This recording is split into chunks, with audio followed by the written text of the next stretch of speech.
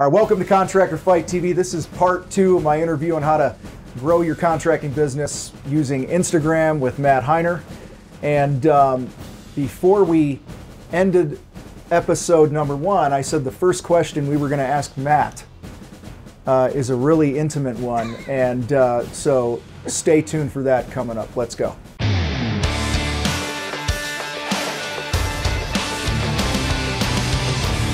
So Matt's still giggling over the question. If he was changed into the opposite gender, which would be from a male to a female, just to be clear. Okay. I guess we have to these days. For one day, if you were changed to the opposite gender, what would you wear? Something comfortable. Something comfortable. Give me like one of those maxi dresses or something. Yeah. That just looks pretty comfortable. Let the junk just kind of fly around. I don't know, man. I see. Maybe get a nice breeze up there. Yeah, I see you in some Daisy Dukes and some cowboy boots, man. You would like to see that, wouldn't you? So listen, that question is a shout out to my buddy Travis Brown. He's the guy that runs our podcast producing and stuff. He's done it for years, and his company's called Podcast Buddy. And this is not a sponsorship, really. This is just me giving Travis. He's done so much great stuff for us, and he has a kick-ass new app. So for anybody that's a podcaster, he has a new app called Pod Decks, where you have all these different decks of cards on your phone that you could flip through at different topics to ask questions, and that's one of them. And I'll probably throw another one your way here before we get out of here. But so guys, we're talking about growing your business on Instagram. We've kind of talked about some other things. We're going to get into some non-Instagram things here soon. But before we do that, what's the voodoo with the hashtags? Like, how do you know what hashtag to use? I heard on, I think it was Social Media Examiner, I was listening to their podcast, I don't know, last week or something, and some chick was on there talking about how you don't want to go after keywords that have like more than 1 million because it's going to be harder to be seen. One of the other things she shared, which isn't a hashtag thing, but I'm just remembering it now, was on your main feed, you actually don't want to do too many posts on it because the longer it's up, the more reach it has. And the minute you put a new post up, that one goes away a lot of the time. So I don't know anyway, but really I'm getting after is the hashtags here because a lot of guys don't know what to do, self-included. Yeah, so keep it simple. Put yourself in the shoes of the end user. Okay. So at the end of the day, you want to be discovered by potential clients. And so what kind of inspiration or what kind of education are you giving, your potential client? And, and what does it have to do with the post that you're making at the time? So, if I'm a housewife and I'm wanting to do a backyard, and you're going to start searching, like a backyard hashtag. Yeah. Think for a half a second, what would I search to find what I want them to see? First thing came to my mind, backyard ideas. Backyard ideas, exactly. There it is, done. Or patio ideas, or backyard inspiration or something like that. So you could, and get specific like that. The algorithm behind hashtags is there's going to be some really popular hashtags. If you're doing a water feature, don't do hashtag waterfalls or hashtag water. It's too broad. You're going to be competing with millions and millions of posts. Okay. You want to do, get specific. Backyard water feature. I know that's really narrow and you might get really small, but like people are you're gonna have a better chance of being I'd rather have 50 of the right people seeing it, and especially at that early stage. Right. I'm also a huge advocate of we're in Colorado Springs, so I make sure I add Colorado Springs hashtag and Colorado to every post that I make because I want to be relevant to the area that I'm in. Love that. And so, and then I'm always you can always add a location every single time. That's just one more way to be found because you can start scrolling via another way to be found on Instagram is from the locations tab. And so if they're just scrolling through Colorado Springs or Denver, or whatever part of town or whatever part of the country or world you're in, if that's going to be one more way to be discovered.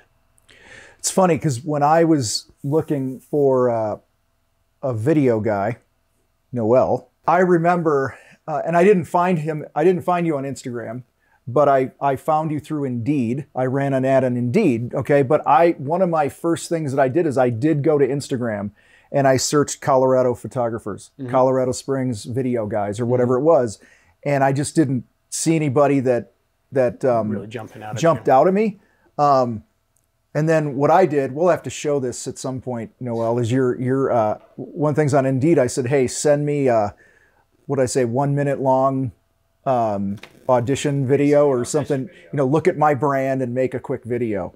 And he was everything I was looking for. But anyway, my point here is I did go to Instagram because that's where my mind went. I'm like, that's where creative people are. And so I think you need to get your ass going on Instagram is what we're saying here, right? So I'm running a lot today. Yeah. I got some non-Instagram topics that I want to talk about because you're here, man. Yeah, you're here. We talked about your lowest points. You talked about your team now. We talked about you in episode 1 of this, you were pale and had no clue what to do. You went all in on Instagram. Great support from your spouse and all that stuff. What do you tell, there's a lot of guys right now that are in a similar situation. I mean, that's real. We hear from them all the time here in the fight. Yep. They don't know the way out. They don't, it's hard to put in words because I know you and I both feel it because we've been there. And a lot of you guys watching are feeling it right now where you have no fucking idea what your next step needs to be. Like maybe you have too many bills, you have too much debt, the phone ain't ringing as much. Maybe you're having a hard time building a team. Whatever it is, you're struggling and you don't see, it's like you're tunneling through a mountain and you're waiting to break through and see a little daylight. What do you tell that person right now about their business and just stay in action? Okay. That's first and foremost. Like you can't stop moving. Even if you're moving in the wrong direction a little bit, okay, just stay in action. Why do you say that? Because what is that Isaac Newton quote? Like something in action has an easier tendency. Yeah, I think it was Gandhi said an object in motion tends to stay in motion and some shit like that, right? True, absolutely. But, so if you're staying in action, ideas and opportunities are just going to present themselves. Yeah. If you crawl into a hole, you're putting yourself down to a path of failure. And so if you're in action, you're moving, you gotta sidestep your ego when you're in those times and you're in survival mode. And you really just got to take any job, anything that's going to just keep you moving towards that ultimate goal of what you want. And you just take it, like I'm constantly advertising for what I want, but then I'll take what I can get. Yeah. And so, and when you're in survival mode like that, you just keep going. Like if you're a landscaping company and you know how to hang stone, advertise doing stone in someone's basement because it's cold outside and it's something easier that you can do. Just try and find a way to keep yourself relevant and just keeping things moving in the right direction. It might not be feeding the big part, but it's keeping the dream alive. And that's just going to get you to the next season or to the next opportunity to just get one step closer to where you actually do want to be going. It's funny you said just keep in action, keep in motion. When I was in a similar spot, like down in the depths many years ago, my coach at the time had said you have to take this anxiety that you're feeling and put it into movement. Like you're going to feel this anxiety. The worst thing you can do is sit in the anxiety and the stress. You have to move. And it was very similar to what you just said. I believe it. And then I think it's also important to remember that feeling of how bad it sucks too. Yeah. Because you made certain decisions and certain, and maybe you did, maybe you didn't, because I started my company with the last $300 that I had to my name. It's not like I just jumped into this game with a whole lot of money. I had to get momentum and I had to play the long game and I had to build on that compound effect. So it's not like I just had a bunch of money just to keep in. I had to keep doubling down every single year. And sometimes you do go backwards and that's fine. I love what you said earlier about do-overs. And you shared about how don't ever stop selling. Don't ever stop marketing. And every year, those of you guys that followed the channel or the podcast for any amount of time, every year I do a rant post where I yell at contractors because they stop marketing when they're busy, right? And that's the worst thing. We're Matt and we're on the same page with this. Believe me, we are all about scoring points every day. In fact, I did a post in our free Facebook group. If you guys aren't part of that, go to thecontractorfight.com/Facebook. Great conversations going on over there. But I said, how many of you have hit your fourth quarter sales goal? And the time of this recording, we're in November of 2020. And I said, how many of you hit your fourth quarter money goals? And there were a bunch of guys who are like, oh, I hit them weeks ago. I hit them a couple months ago. I don't need any more leads. In fact, that's what my post was. Here, squirrel moment. I said, how many more leads do you need to hit your revenue goals for this fourth quarter? And a lot of guys were like, 0. I don't need any more leads to hit my sales goal. And what they were misunderstanding was they had already sold enough, got deposit, had work on the board to take them through December.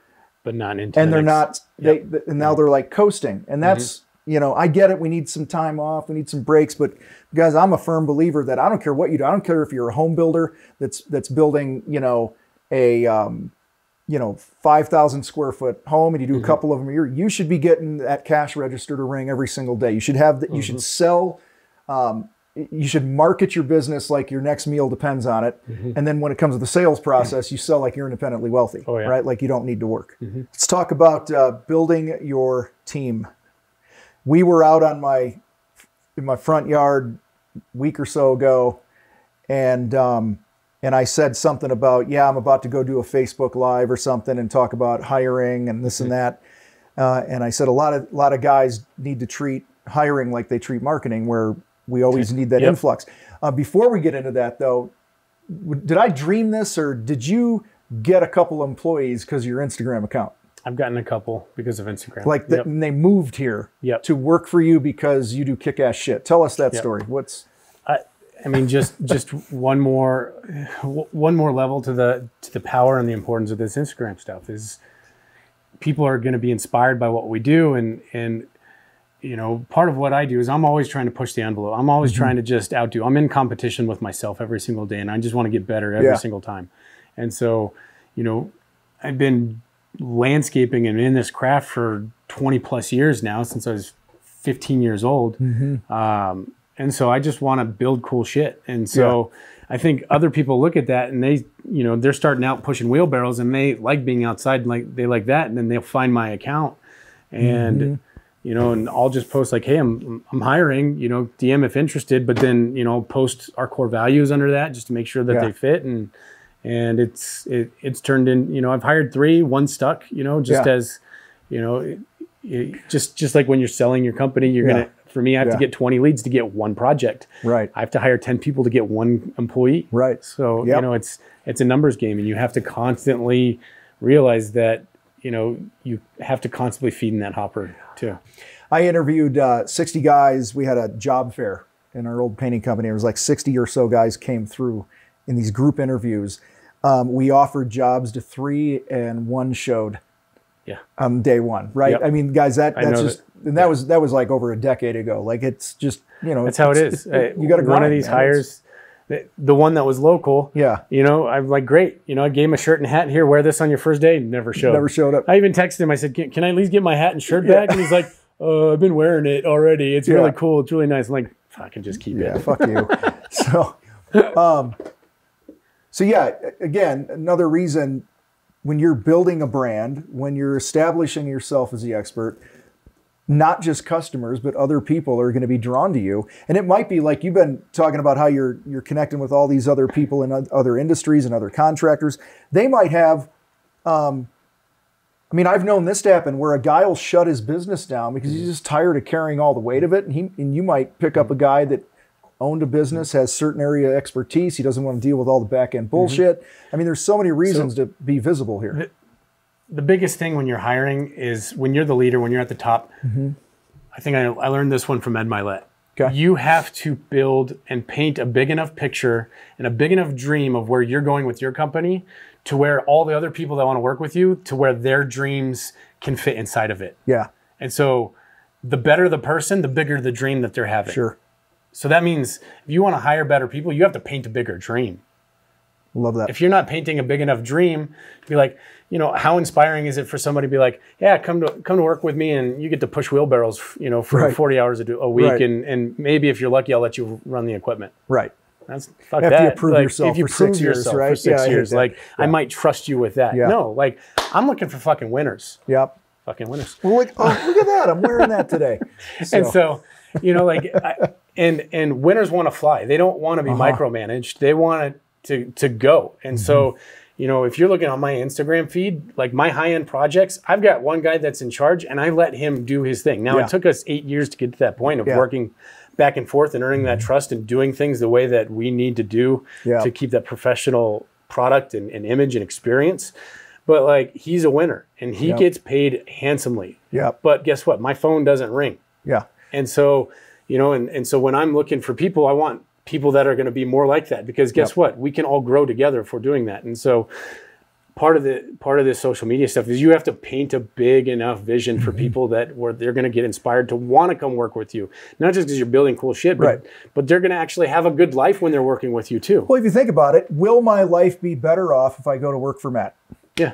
That's really what everyone's asking all of us as employers, right? Will my life be better off as a result of working with you, for you, however you want to phrase it? So you mentioned a second ago, my phone doesn't ring, right? You know, and because your phone doesn't ring, you're freed up to work on the big things that you do that move, which is one of the reasons you're where you're at now in your business, the success you're having, the money you're making, the balance you have, all that is because you don't have to do all the other bullshit. And I don't mean bullshit like it's not important. I just mean it's not what your sweet spot is. And I've always felt like the less my phone rings for my guys in the field, the more they're worth. Exactly. It's that simple. You got to get 20 leads to sell one project. Okay. That reminds me of, you know, your numbers. Okay. And a few weeks ago, or a couple months now, or whatever, we were sitting out back. We were talking about some work that we wanted to do around here. It was great because he shin-fooed me. He bracketed me. Actually, I think I said, okay, just bracket me now, or whatever the hell it was. And you painted a high and a low and all this other stuff. And I chuckled. And then you said, you go, I bet you wish we would have had this conversation like 4 years ago before I knew all this, right? So I'm like, I'm going to pay a lot more than I would have 4 years ago or whatever, but that's all good because you're fucking worth it. So your just philosophy, your thoughts on the math. Numbers tell a story. You know,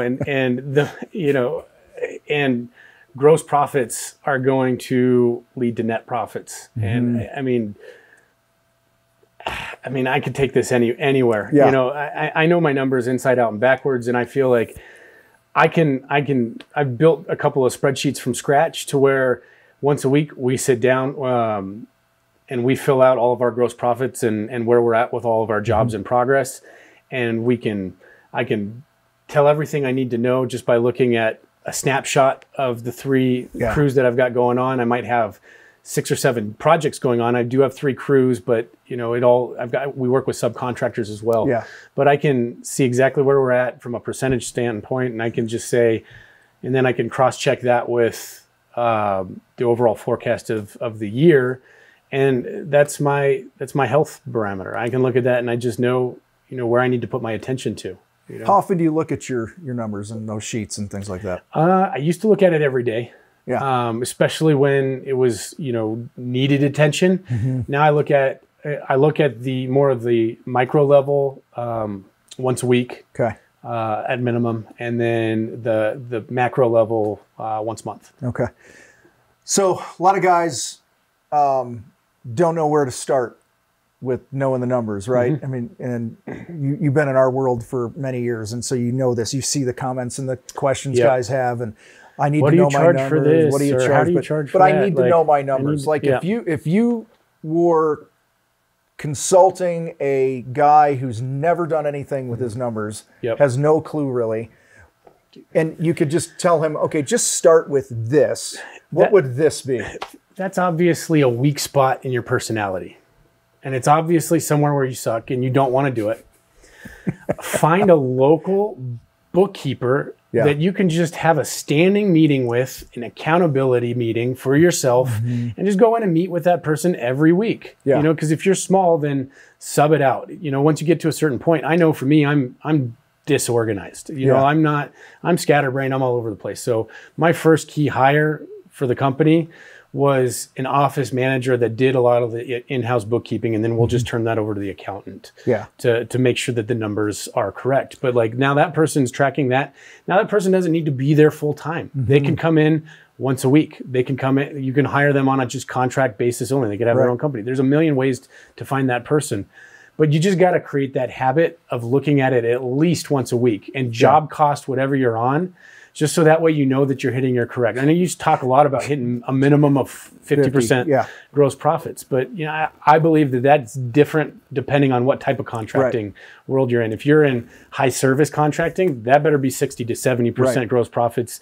If you're in, you know, smaller range type of contracting projects, you better be hitting 50. You know, I've got some $300,000 jobs. If I'm hitting 40, 42, that's a win. That's a win. I'm making good. And I know that some of those 50% gross profit, that held me back a little bit because I felt like I was losing, even though I had a $300,000 job and I was hitting 40% gross profit margins, I felt like I was losing. No, it all plays in. It's at the end of the day, gross profits are going to be a key performance indicator for you, but like it's net profit at the end of the day. And there's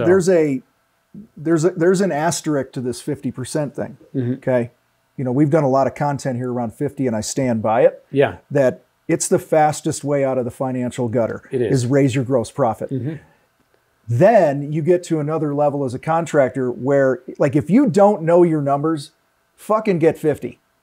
Okay. But if you've got it dialed in, you're looking at your financials, things are reconciled up to date, this and that, then it comes a matter of, okay, what's my overhead? What's my break even point? This and that. We used to do this. Like we'd shoot for 50. In fact, I was talking to a guy the other day who averages, 50, 55, 60 on his projects, has an opportunity to do this one big ass job, right? And we have a lot of people that get 50 on a big ass job. It's that's great. That's lot fantastic. Of people. But for this guy, he's it made sense for him to price it at a 40, 45 for a couple reasons. Number one, the 40 or 45% or whatever it was, after all was said and done, was going to pay for 2 months of overhead, all in one chunk. He could finish the job in like a 2 to 3 week period, and it was super low risk.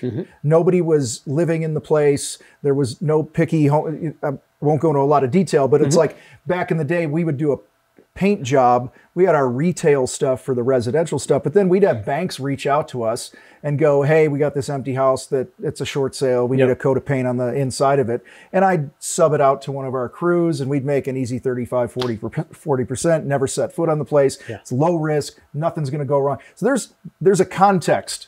Okay. There's a dichotomy. Ooh, big word, man. Word. I got to look that shit up, man. Noel, do you know what that means? No. He didn't know what scratch meant. Some scratch. Oh, yeah. Some scratch. You didn't know either, did you? Fucking young people. Jeez. Exactly. Oh, my God. I mean, you are looking a lot grayer than you did five years ago. Yeah, well, it's because I have teenagers. All right. Recently, somebody posted in our free Facebook group, boy, I wish there was a thing that allowed me to put my pricing on the website where people could build their own quote. And I was like, huh, shit, Matt's had one of those for 5 years or whatever, right? 4 or 5 years. So what are your thoughts? Because I've done some content recently about why I think it's a good idea to put your pricing on your website and stuff. What are your thoughts around being just transparent in your pricing and all that? I mean, do it first and foremost. I mean, our most valuable commodity is time. And why would you want to spend hours and hours wasting your time with someone that's never going to be your customer? You know, let them never even call you and waste your time if they can't afford a $5,000 pond or whatever your service is going to be. Like, don't even let them continue shopping. Let them waste your competitors' time. And then, and then that's going to allow you to provide a better experience for your client because they know what it's going to cost. And then you can spend your time working with them and doing a better job as opposed to wasting your time on the 19 other people that it's going to take to get it. Yeah, I think it builds trust. I think one of the reasons I gave was that every time you create a piece of content on your website, you're leaving a thumbprint. And one of the most searched things in any industry is how much does something cost. It shows confidence too. You know that you know your numbers. And, I mean, I've got a lot of...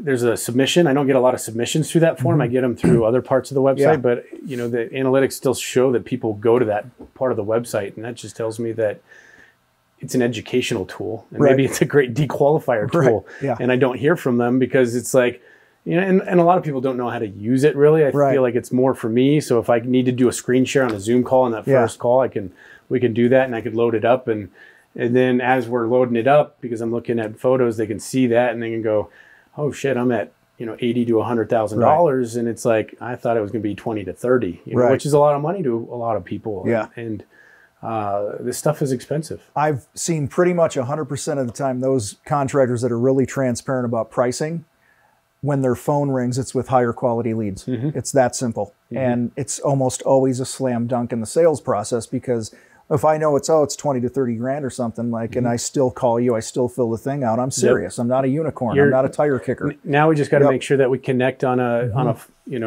personal level, and you're off to the races. Anything else before we wrap this episode up that I should have asked you, that we should have talked about, whether it's general business, whether it's Instagram, anything that's itching at you to share? I think you just really got to have clarity of who you are and what you want to do with your company and what your business is going to look like.